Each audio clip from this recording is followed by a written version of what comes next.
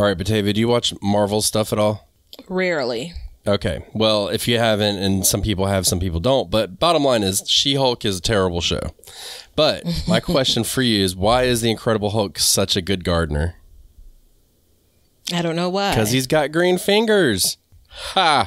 All right, we're going to talk about expanding your garden without actually expanding right here on the Backyard Gardens podcast. To have a good harvest, one must plant good seeds and must also use the right kind of fertilizer. The carrots have grown large and firm. How good they will taste. All right, we got to have a talk, everybody. As you know, this is a listener-supported show, and right now we're literally running out of chewing gum to keep our microphones from falling down. So if you want to help support us and help us buy some more chewing gum, please check us out on Patreon. It's at Backyard Gardens. You get extra episodes a month. You will get an opportunity to win a one-on-one conversation with Batavia and myself where you can talk about whatever you would like. Or you can buy t-shirts and all that stuff. Links are below, or just subscribe to us on YouTube. But just know that the proceeds will go to buy more chewing gum to keep our mics from falling down. Serious equipment failures today, but that's quite all right. If you guys think that I am maybe a little bit more reserved in my discussion today, it's because I basically have to sit here an hour without moving for fear of a complete breakdown in all things podcasting equipment. We'll get it figured out. Mm-hmm. So yeah, Incredible Hulk. I mean, he's a great gardener. What can I say? Them big old sausage green fingers, he's got it going on, baby. I'm glad we already covered off on corn last week. Because we're going to continue the corn because I found a gang of terrible gardening jokes that I will share with our listeners. So there is that. And some of them may or may not have something to do with what we're talking about, but they're just irresistible.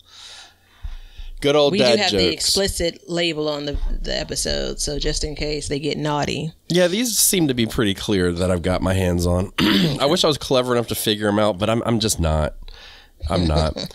But so we're doing this discussion about I can get more out of my garden.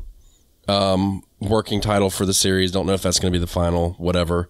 But we want to talk about getting more out of your garden without really expanding your garden footprint, because it's not deaf to my ears or Batavia's that not everybody can just go out and expand their garden to no end until they create this food home farm, right? Is that fair to say? Yeah, I was talking to a very good girlfriend of mine. Hi, very good girlfriend. I said, hi, very good girlfriend. Mm-hmm. Well, I'm not sure if she did ask, like, how did you meet that guy? Fate. That guy being you. I know who you're talking about. I get that guy a lot. I did an in-person garden tour. I mean, we grew up together, so we go back. And I don't think she's actually seen the garden in person, especially these last 4 years where it's been like, the epicenter of all things that are growing in Chicago, right? And she had her phone out and she was taking notes, and she's like, all right. When I see the videos online under Be Better Garden, when I see the videos online, I feel like there's this like, okay, where can I start? I being her, because this seems to be a bit advanced, right? So if this was Microsoft, what's the beginner level? And it's funny because for my garden to be where it is now, it's gone through expansion over expansion over expansion, right? And obviously there's been a lot in between that. But I look now and say, I'm on the quest to get more out of my garden, and I don't have any intentions on expanding. Yeah. I don't want to dig another hole unless it's for bodies.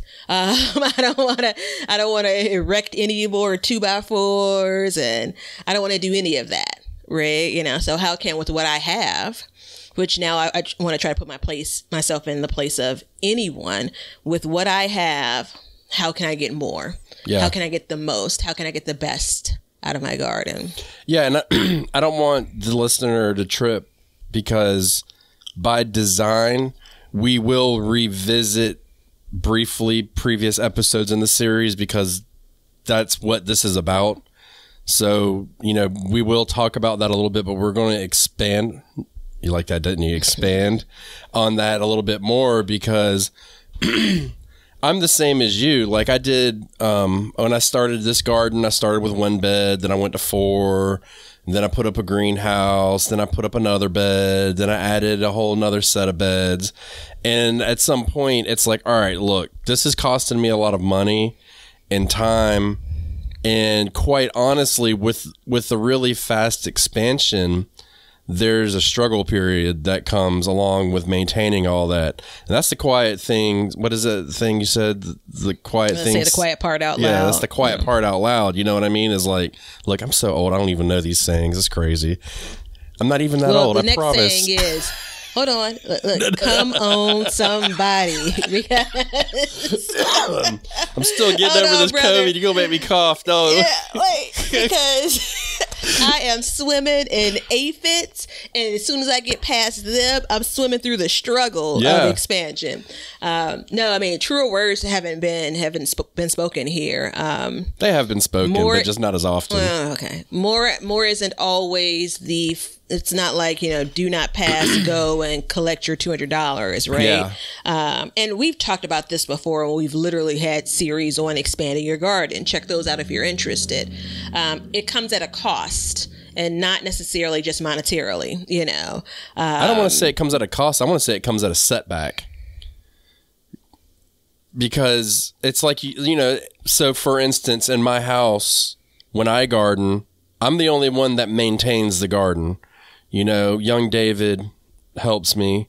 The wife, she could care less. She likes looking at it and she likes walking by it, but she doesn't really go out unless I like, hey, go do this task, which I'm not like out there with a shovel in my hand like, woman, get out there and get on the garden. I'm not like that, but with some straw in your mouth. Damn right.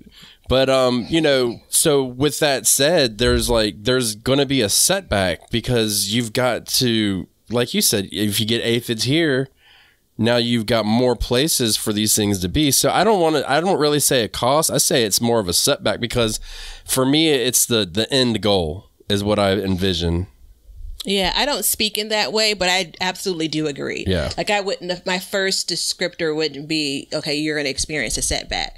But I think it's true, right? And so I don't want to try to sugarcoat it. It's just kind of the way that I pull together. My words are a bit different than yours. And it is a bit more, trying to take a bit more softer of a tone, but keeping it really, really real, son. You know, yeah. Like, that's exactly, if I look back, I do feel like there has been a bit of a setback for me in my space. Not every single expansion equals that. Yeah. Right, you know, because an expansion could just be I'm only growing, you know, peppers, and I just need, you know, another 50 square feet to grow peppers.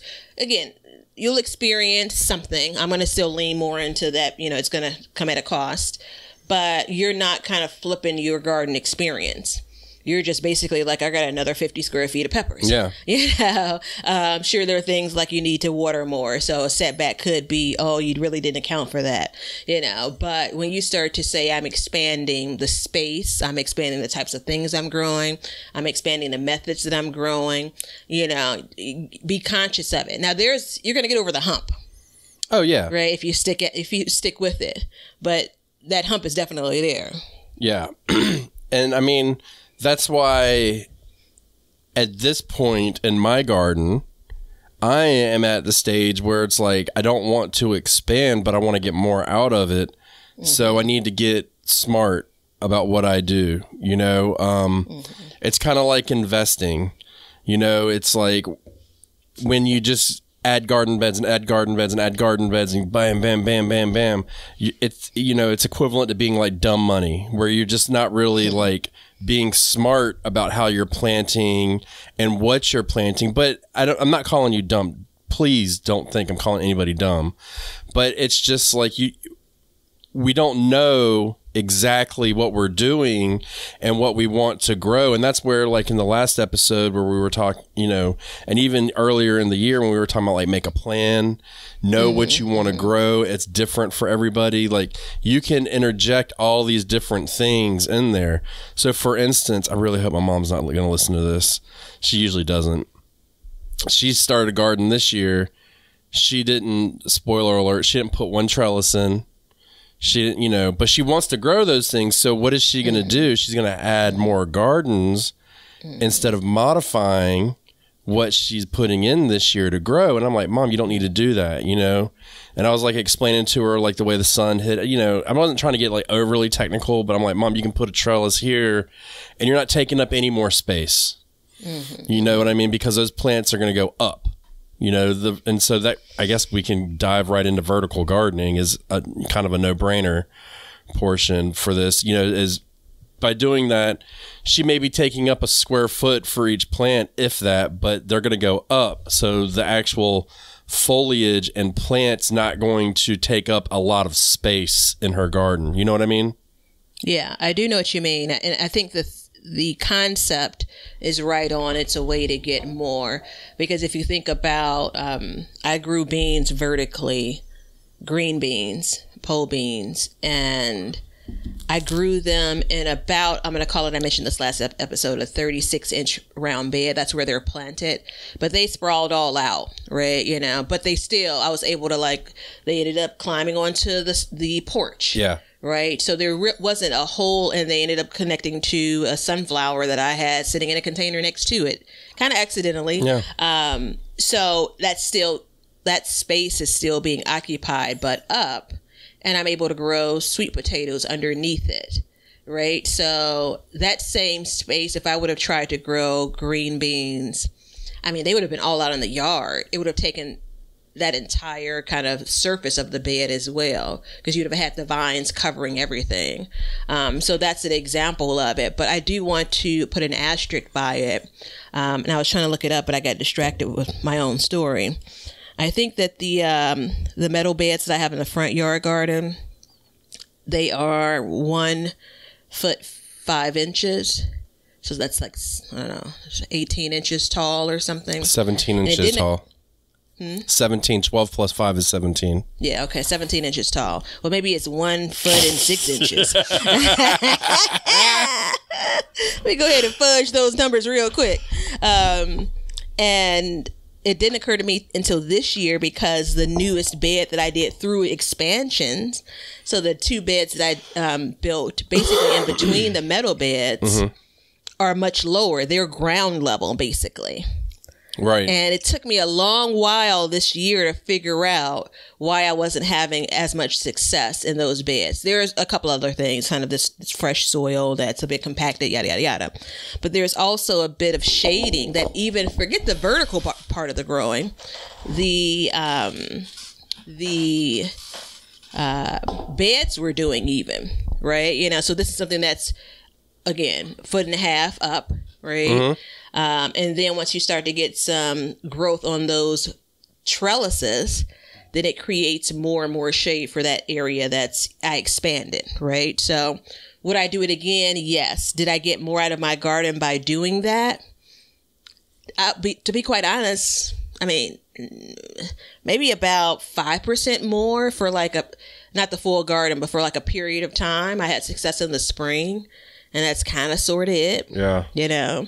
I mean, if you go if you go to the Backyard Gardens TV YouTube channel and you watch any one of my garden tours, I've got 1, 2, 3, 4, 5, 6, technically 7 trellises in my garden. You know, and that's peas, beans, all that good stuff. But you can also move on to like indeterminate tomatoes. You can move on to like squashes. You know, like right now, I'm going to shout out my winter squash again. It's 35 feet long. Imagine if I put that on that trellis. And I mean, it does take a little bit of work when it's a non-natural trellising plant. But to weave it up and down that, you know, then I would not be taking up any space whatsoever in my yard itself. Now, I don't mind that look. You know, melons and stuff like that, but all those different things you can do with these, and you can trellis them and still not really take up that much more space. And I mean, yeah, you're going to have some cost incurred about adding a trellis, but I'm going to make a suggestion right now.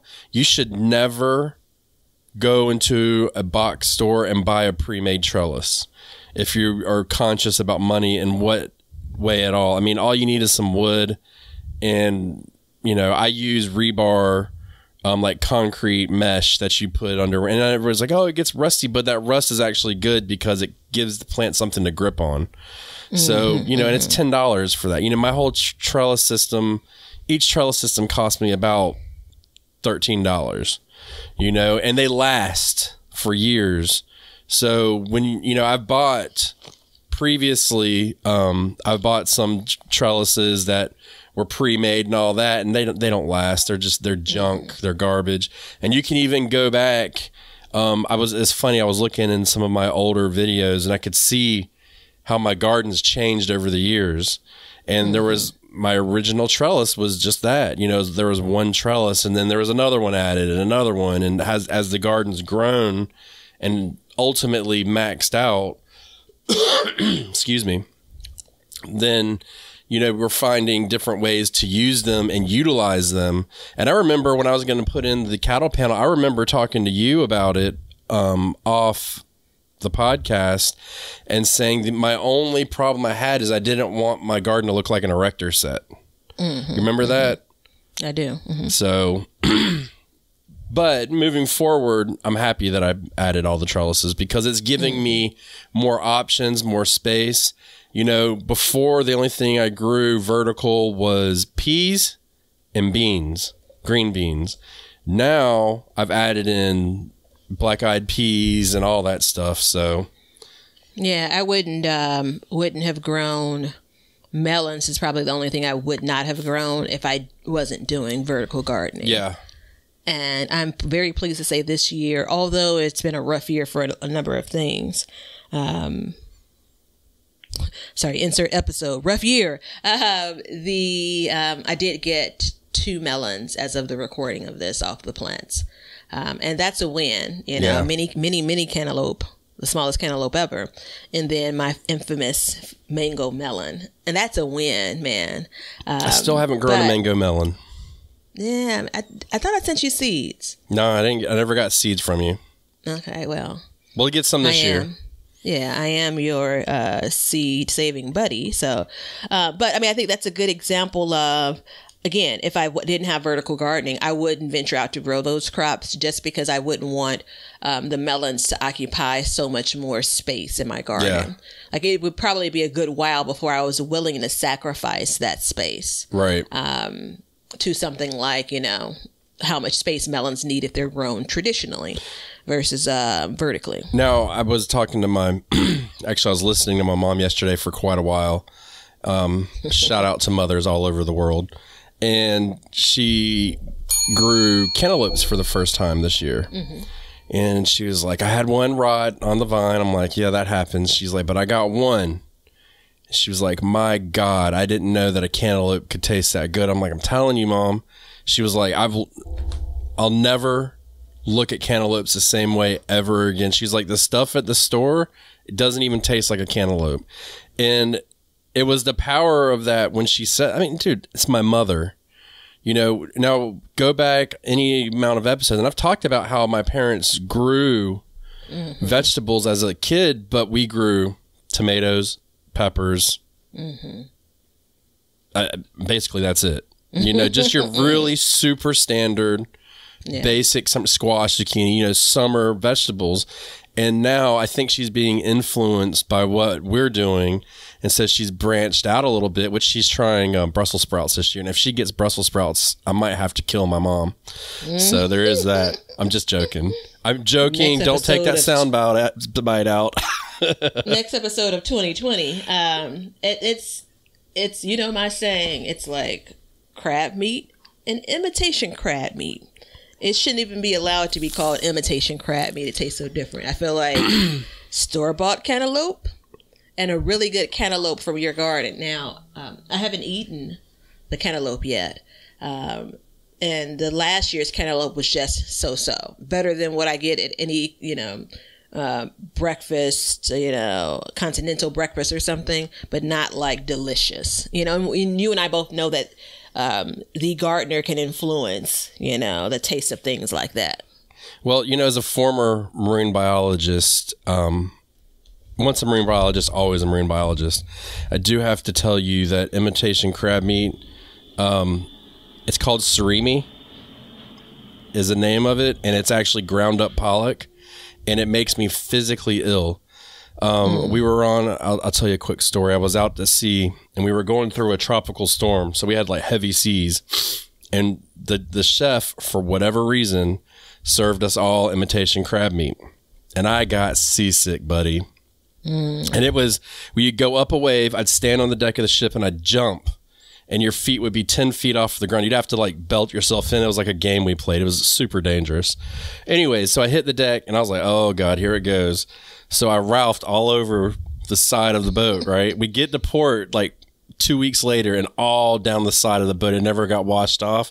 And they're like, who threw up on the side of the boat? I was like, oh no. I was like looking around acting stupid. But yeah, this stuff makes you physically ill. And it's it's the same thing. Like, you're exactly right. It shouldn't even say crab meat in the name. It should have, something else. And that's the same thing with these fruits and vegetables. But the reason why I brought it up is because I told her, she's like, well, I don't really want it growing out in my yard. And I was like, well, Mom, we can grow it up and save the space. I was like, you're going to have to hammock them and stuff like that. But, my butternut squash grew up my cattle panel this year, and I had a squash grow, and, they get pretty heavy, and it never broke off. I didn't have to trellis it or anything. Do you find, hammock it, do you find that butternut squash, the vines are a bit stronger? I don't know what the stem is. What I mean. The stem is pretty stout. The stem is, yeah. That's a great descriptor there compared to kind of your soft melons. Yeah, like a melon, I think, and see, that's where once you grow a vegetable for a couple of years, you start to realize the differences in them, and not all vining vegetables are the same, or fruits. So, yeah, the cantaloupe. I was actually filming the stuff I was going to harvest, and as I walked through the night before, I was like, wait, what? Look. And it was just sitting there. Yeah. It had already detached itself, and I'm like, better meat than the squirrels. Yeah. So, I mean, vertical gardening is an obvious no-mer. I mean, there are other things you can do with that. There's a go ahead, I see you raising your hand. Just a real quick note, the green beans I've talked about so much this season, I use the TP method, and those are, the steaks that you get at any kind of store. I mean, they could have been sticks, but those steaks, that's what I use. And then I had kind of one very traditional, like big box trellis that I bought probably 10 or 12 years ago that I would never buy again. When the beans were just, getting wild and ornery, I put that there. So I said that to say, like, it isn't even like the most proper trellis, even if you're building it. Yeah. Because I just didn't realize how much I thought about it. I remember people talking to you as well about the weight of those bean vines, and I'll do something a little bit stronger next year or have fewer plants.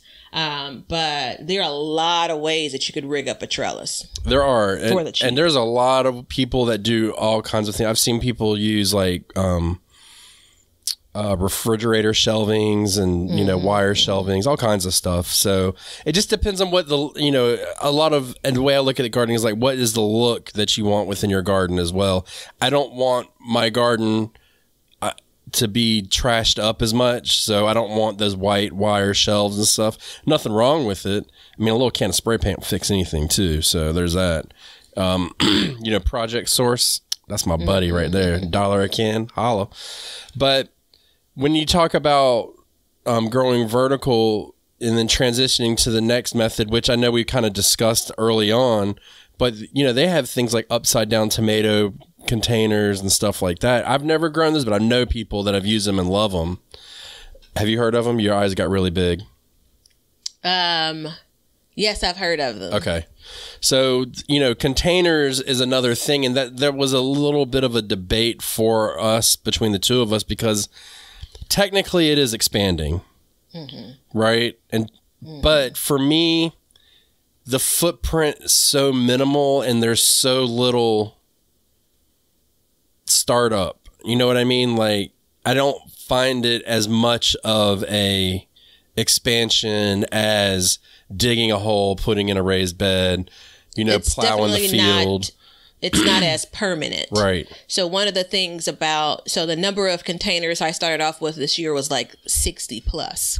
And I haven't done a count, but I know that I'm growing as of now in less containers, because there's some things that once I harvested and, if the plant was done, I just didn't plant in again. But that's one of the, I think, benefits. And that's the reason why I was able to acquiesce and say, all right, fine. Okay, we'll fold in container gardening here, is because I kind of look at the idea of expansion and the cost associated with it, and kind of like, you're stuck with this forever. When you don't have, doesn't have to be the way when it comes to containers, because you can scale back if you want, and we've talked about, all types of things you can use, for containers. Yeah. So. And and some people know that I just moved my entire container garden.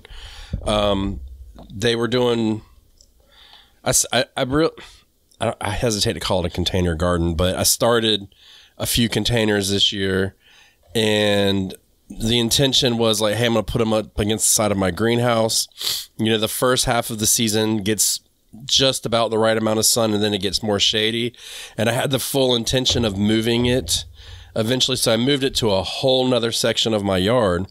And within that video, I pulled out all of them. Some of them looked like crap. Some of them looked okay. A lot of them were a little small. They were hurting from the lack of sun. Now I'm getting eggplants. Like, they're all making peppers. One of them didn't make it. And if you see the video, it'll be a no-brainer which one didn't make it. But just by that, I can now move it. And then moving forward, I was like, you know what? I can actually make a more permanent, air quotes, permanent setup here.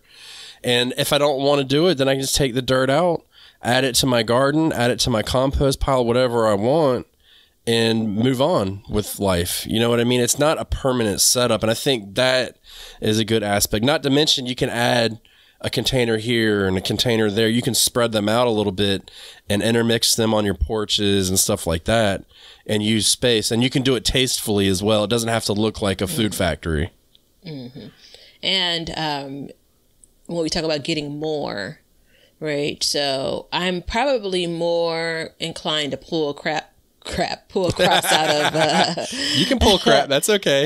That too. Pull crops out of containers than I am like out of the raised bed or something. Yeah. Right. I'm a little bit more deliberate about, okay, yep, we're going to replant something here.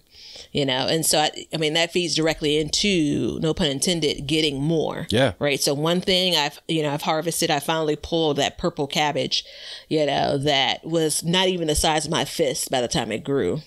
And I thought about you when I did it, like all of this summer, I could have been doing something different in this particular space. I'm going to make some coleslaw out of that little bitty head. But see, now and that's the thing. Yeah. Yep. And it was in a container, right?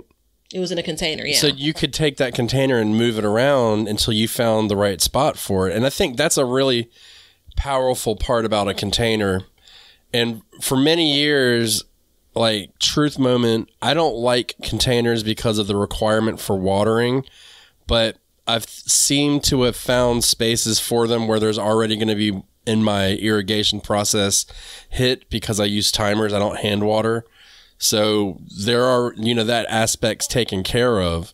So I can move it around as needed. I don't have to worry about weeds as bad. I don't have to worry about pests as bad. I still have to worry about pests, but it doesn't seem to be as bad. Everything is nice and contained. So there is that.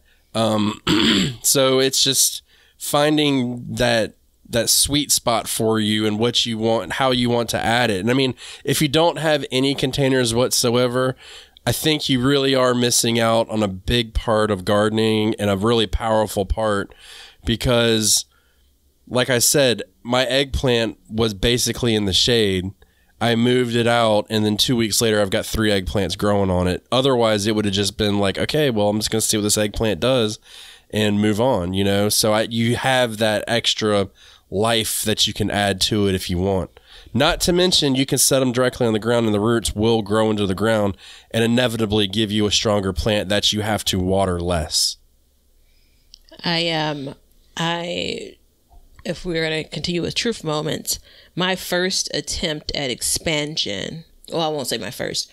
One of my attempts at expanding my garden has been through containers, right? And what containers do when it comes to getting more is it allows you to experiment as well. Yeah. Now, I've grown a lot of the same crops in raised beds as well as in containers. And generally speaking, almost always, if it's in a raised bed, it performs better. And it's primarily the reason you described. There are not a lot of containers that need more root space, for the things that I grow. It really is the consistent watering, the nutrients, or the lack of one or both, right? So that's the reason why I believe that performance is better in, these raised beds for a bell pepper compared to a container. But I have had success with getting the bell pepper out of a container, right? But it allows you to experiment when it comes to whether or not I really want to dedicate, my prime garden real estate to a new crop even. A lot of the things that I grew for the very first time, I started off with containers, which with the idea of if it does well, then here it is. It's done well in this space. I can continue to grow it in this container space if I want, right? And so I don't need to, dig up new space in the garden, right? I don't need to do that. I can basically get what I need off of that plant using this container. So, I'm a fan though. Yeah. And for me, the other thing too is if you practice crop rotation, you literally can move one plant over one pot versus I need to move it to a whole new bed or something like that. And so like I'm considering, for the most part, I may just grow my eggplants in containers only from here on out because they've always done well for me inside of a container. Always have done well for me. I'll look back at that video. I've continued to have poor success with eggplants in containers. So I'll look back at the video to check out your setup. I mean, it's just a pot with, there's nothing major about it. But yeah, I mean, definitely check it out because...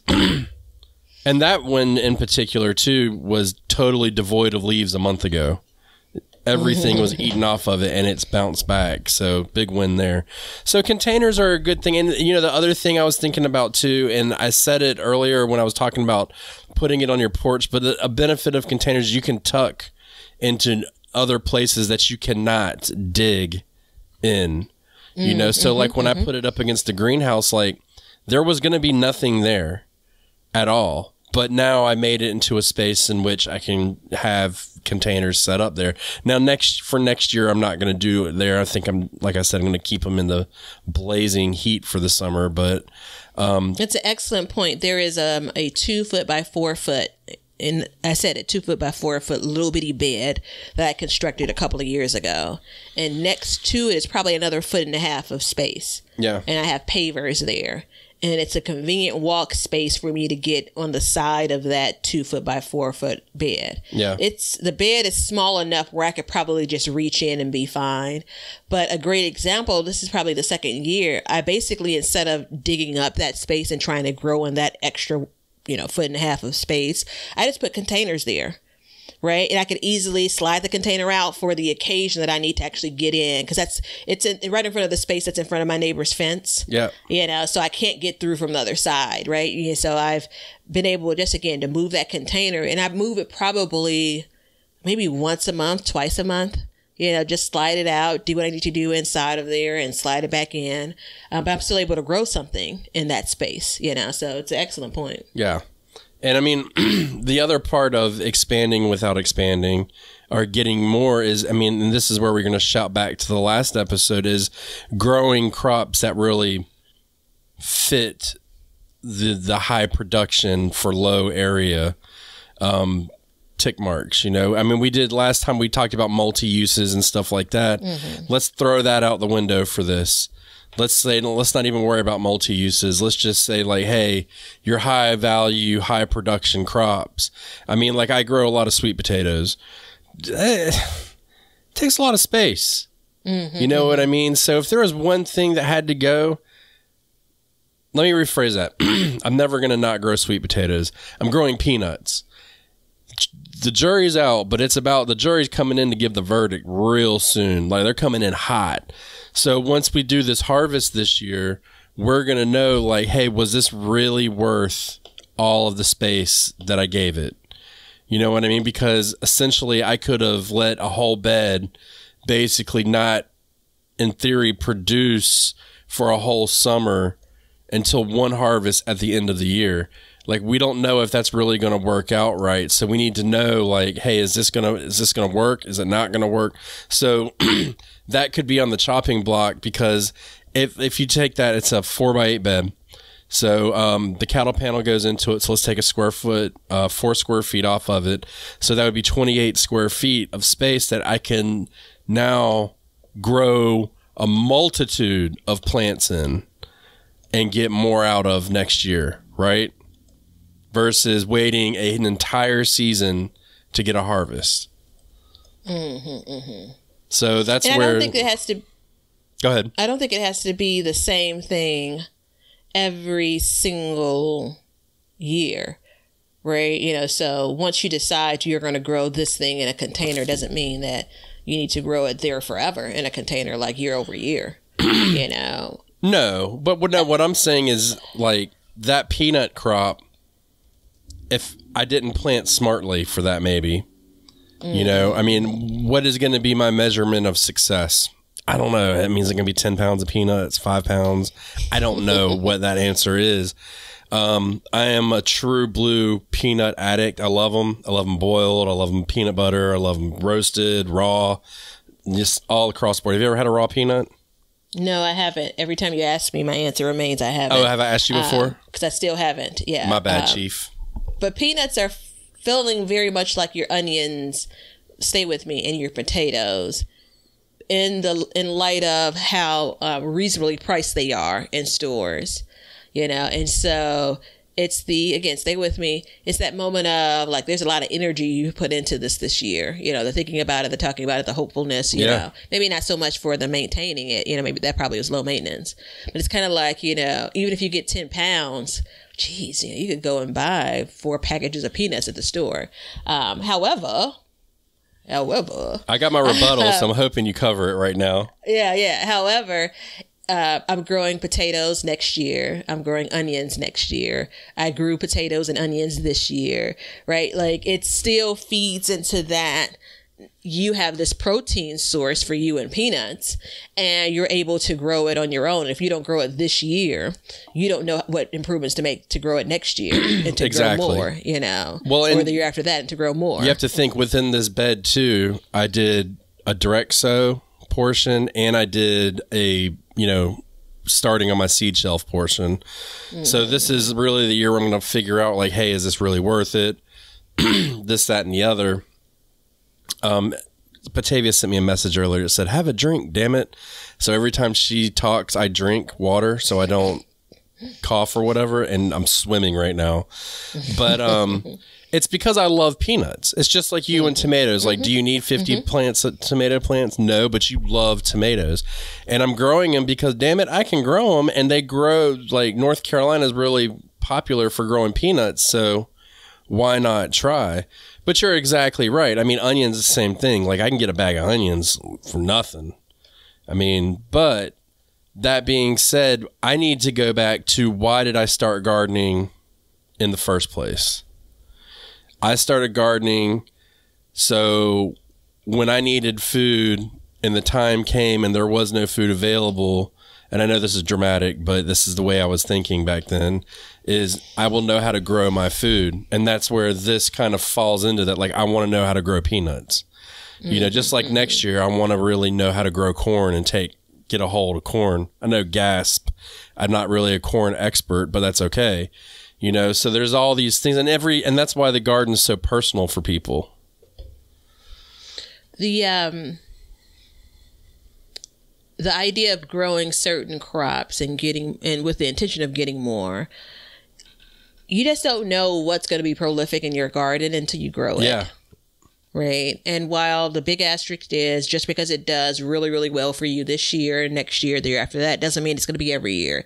But it's a pretty good indicator, right? You know, once you figure that thing out and it's prolific, I mean, that's exactly about getting more out of your garden. Now, we talked in the very opening episode of the series, like it's just not quantity we're talking about.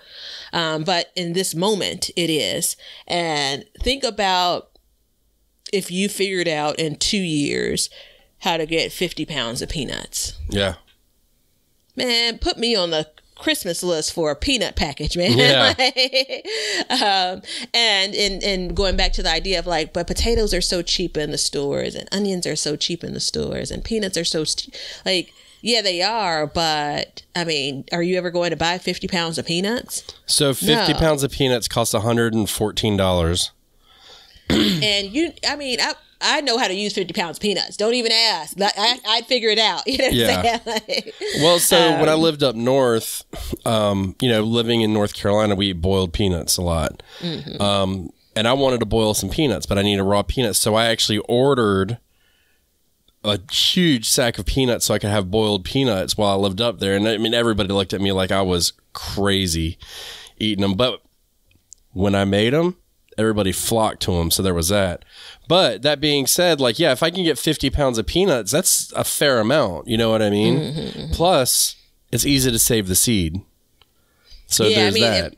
50 just sounds like, oh my gosh, it was 50 pounds. Of course. I mean, that's 5 pounds is not really going to cut it for me personally. Yeah. Well, yeah. Like, I'm not trying to set a goal for you, but my whole point is that you'd never get to 50 if you don't start with 1 pound this year. You may not be trying to set a goal, but you did.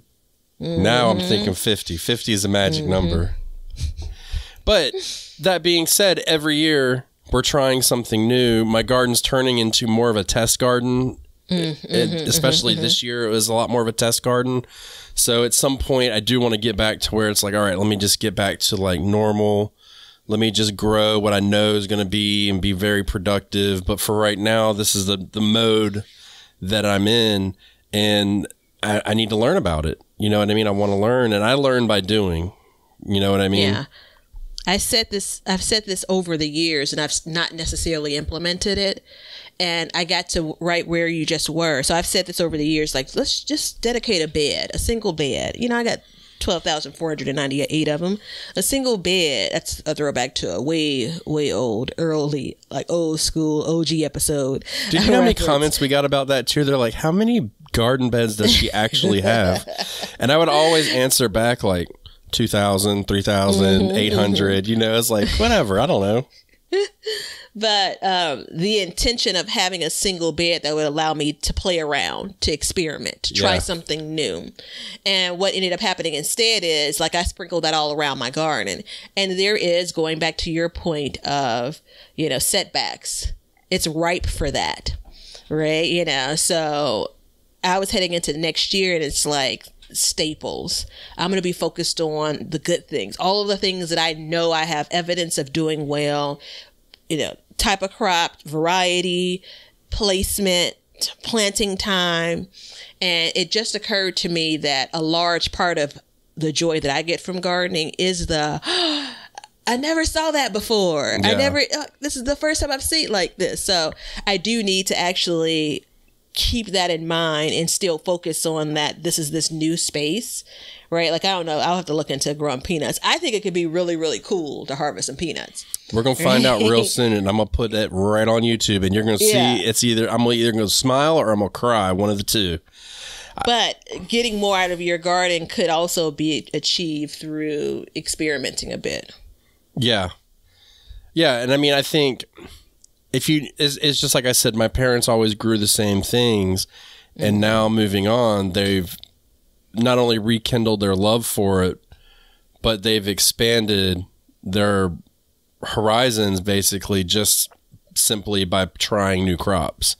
And I think it's just like with anything in life. I would suggest, like, don't get yourself into a rut, especially when it comes to like gardening. And I mean, it's okay to find your certain varieties, but each year try something, because a lot of plants like, I don't know. For me, it seems like the plants that I try to grow take up a lot of space, but not everything takes up a lot of space. There's a different kind of green you can grow. There's, spinach or something, something that you just don't really know about, which spinach doesn't fall into the category of high productivity for small space, but there is that. So, I mean, I don't know. I think it's a good part of it because, I mean, if you combine vertical, adding some containers, and then let's call it planting smartly, maybe. Does that sound good? I like it. Yeah, I think you would be smart planting. Let's do it that way. Smart planting. I think you would find that you are going to get more out of your garden with little monetary cost or even extra effort. Right? Yeah, for those of us who have had gardens over the years, we got a lot of the formula figured out. We just don't necessarily realize it. Right? Yeah. I swear I don't have the formula figured out. I wish I did. I said a lot of it. I didn't say all of it. Yeah. We're out here like it's a beautiful mind. Yeah. Russell Crowe in it. Or I can't think of the real guy's name. Nash. I bring it up because we go into each year saying, okay, this is going to be, let's see what the garden year brings us. And some of it we don't control, like changes in our weather we don't control, right? Bringing bad elements, whether it's soil or something else into the garden, we don't control. Illness we don't control, right? But beyond those things, which are pretty big, but beyond those things, there is a lot that we do control. Like my neighbor, it's been a while. I don't want to. One of her daughters, she sent me a picture and said, I hope you don't mind. I just saw this. So it's a picture of one of her daughters, and the second daughter is taking a picture of the first daughter posing in front of, like, on an angle in front of my yard. Like, did you remember it was a trend? They were doing that at Hobby Lobby, going in and having a whole photo shoot. Yeah. And so she basically is using the backdrop of my front yard as a photo shoot, right? It was her birthday. And I'm talking, I was a glass and a half of wine in, but I get teary-eyed just thinking about it. She's like, I hope you don't mind. Because, she's pretty old school, the mom is. I'm like, absolutely not. This makes me so happy. And I look at a lot of it's the sunflowers. Right. And it's like, I figured that game out, man. Like, there's no question mark around it anymore. Like, I got that. Like, I can go into it next year and just decide how many I want to plant or not, So that's what I mean about there's a lot that we did figure out. When I was talking to my good girlfriend yesterday, she said, so separate instances though, she said, how do you know all of this? Like, as I was talking about different things. And I'm like, it's just the years of pouring that information into your head. A lot of it falls out, but some of it sticks, and so all of that to say, a lot of us already know how to get more out of our gardens. It's just either going back to it or giving up maybe something else. Yeah. And going forward with it, Repetition is the key to success. Only problem is with gardening, repetition is years and years and years. Mm-hmm. But on that note, I have to give you a very special edible and cannibal recipe of the day.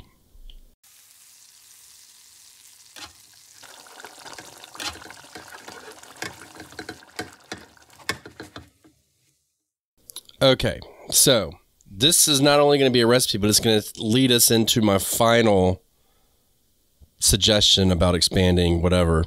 So, and Batavia sent me a thing. She said, cannibal? Like, no, we're not eating people. Okay, we're going to keep it nice and clean, even though Halloween's around the corner and all that. I don't know what it says about me that when I heard it, that's exactly how I processed it versus something that you can. Given all that we talk about, you'd think that'd be the first thought. Because cannibalism is extremely fascinating, but that's a different story. Okay. So it's that time of year, everybody. It's fall. If you are blessed, like I used to be, to live somewhere where you can pick apples or you grow apples, then we're going to make applesauce and then we're going to can it. So it's really simple. It's 6 pounds of apples. You peel them and core them. You need some cinnamon if you even like cinnamon in it. So there's that. And if you want, you can add sugar to it. We eat unsweetened applesauce all the time, so there's that. We're going to put apples, water, and cinnamon and sugar, if you want, into a saucepan or a crock pot. Bring it to a boil and simmer for 20 minutes, or if you put it in the crock pot, you put it on low for 4 hours. Now, remember, this is also, if you go even longer, you can make apple butter. So I'll tell you a story about apple butter in a minute. So then you're going to puree it until it's as smooth as you would like. So I like mine a little chunky, if you know what I'm saying. So you can do that. You put it into pint jars. If you want to can it, you add a tablespoon of lemon juice to each pint. And then 2 tablespoons to each quart. And then you put it into the hot jars. You leave a ½ inch of headspace, all that good stuff. And then you process it in boiling water for 20 minutes for a pint or 25 minutes for a quart. It's super easy. The apple butter portion I was going to tell you about, I don't remember the recipe because we made it one time. And it turned into concrete in our crock pot. And it took us, I'm not lying, 1 month of scrubbing it every night to get it out of our crock pot. So there's that. But it's really easy. A lot of people go apple picking, and we were always the odd ones where we'd walk out with like 5 or 6 bushels. So if you go apple picking, like go deep. You know what I'm saying? Like that's like a like especially up in New England, that's like a beloved fall task tradition. Or tradition. Yes, yeah. Tradition. Thank you. So how do you all use it? Applesauce? No, apple butter. Oh, apple butter. Well, I didn't give the recipe for apple butter, so there's that. Well, but yeah, I just put it on bread or something like that. You know, we make different cakes and stuff, and we'd use it as like filling. Same thing as like a jelly or a jam. Apple butter is really good.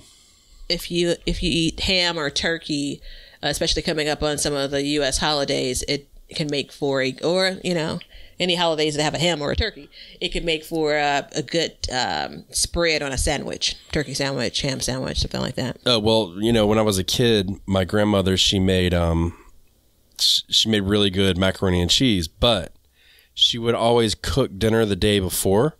And then we'd go over there and it was always cold as hell. Like you'd sit down and you'd just be like, damn. She didn't reheat it? Look, I don't know. No. Yeah. It was like a thing in our family. God rest her soul. She tried and she cooked. It was like it's room temperature. It's fine. Yeah. Yeah. Just eat it, and everybody, it was good as hell the day before, but nobody ever got it. But we ate the applesauce with the macaroni and cheese, and that's become like a big thing for me. Is you like rub your macaroni and cheese in your applesauce. It's really good. So I don't put sugar in it, but it's really easy and it's a good snack for kids and stuff like that. So give it a shot. And I don't put cinnamon in mine either because it limits it. Because what we do with our applesauce too is we use it in our baking to replace oil.